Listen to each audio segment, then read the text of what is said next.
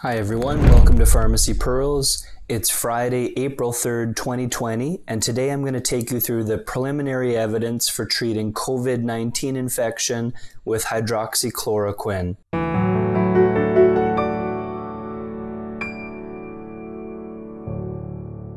First of all, hydroxychloroquine or Plaquenil is classified as an antimalarial drug.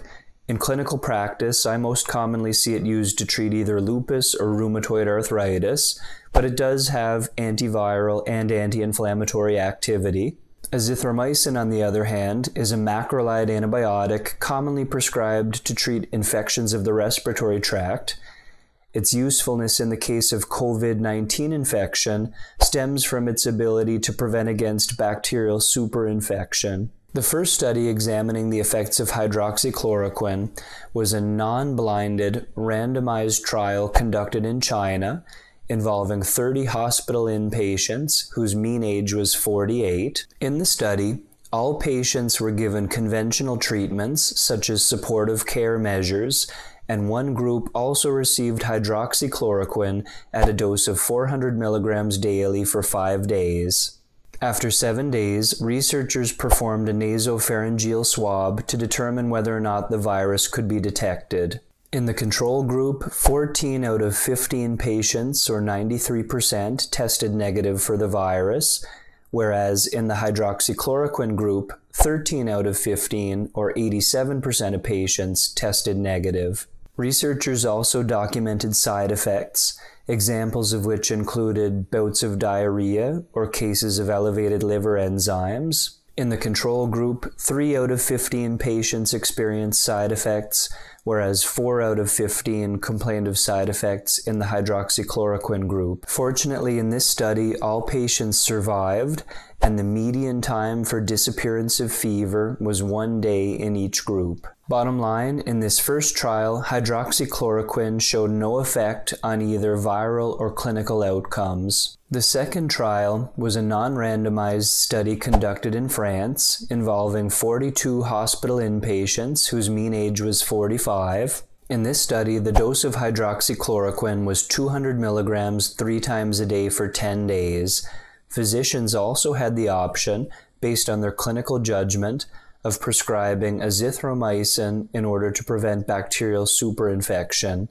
The azithromycin was given at a dose of 500 milligrams on day 1 and then 250 milligrams for days 2 through 5. Once again, the primary endpoint was the number of patients with a negative nasopharyngeal swab, and this was tested on day 3 and day 6. In the control group, 1 out of 16 patients tested negative by day 3, and 2 out of 16 tested negative by day 6. On the other hand, in the hydroxychloroquine group, 5 out of 14 patients tested negative on day 3, and 8 out of 14 tested negative on day 6. Interestingly, of the patients given both hydroxychloroquine and azithromycin, 5 out of 6 patients tested negative at day 3, and 6 out of 6, or 100% of patients, tested negative at day 6. There were several important limitations with this study. First of all, 6 of the hydroxychloroquine patients were lost to follow-up and not included in the data. This included 1 patient who died and 3 patients who were transferred to critical care. Next, a negative nasopharyngeal swab is a good sign, but it's a surrogate endpoint. Unfortunately, the trial didn't report any clinical outcomes or adverse effects. For example, it would be nice to know if the patients treated with hydroxychloroquine experienced fewer symptoms, such as coughing or shortness of breath, or saw improvements on pulmonary function testing not seen in the control group. At the end of the day, it's a challenge to apply this early data, especially when we're in desperate need of treatment options and hope. With that being said, unless and until hydroxychloroquine can be shown to provide clinical or symptomatic benefits in hospitalized patients, it's unlikely to benefit the general population. Fortunately, you can rest assured that researchers are relentlessly pursuing this avenue, as there are at least 23 other studies examining the usefulness of hydroxychloroquine currently in progress. And remember, these studies focus on hydroxychloroquine as a treatment option for COVID-19 infection.